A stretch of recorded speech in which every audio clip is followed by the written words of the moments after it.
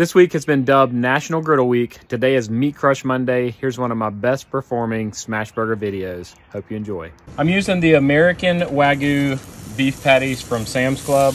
Now we're smashing them flat. The Lodge cast iron round press. Throwing down some onions to let them cook down a little bit.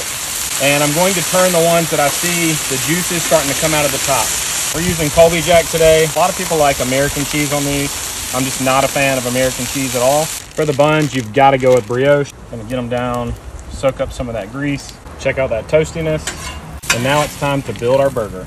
I'm gonna start with the Primal Kitchen Chipotle lime and then the ketchup also. So I'm gonna do 2 patties here, going with some fresh grilled onions, some garden fresh jalapenos, and this is ready to go.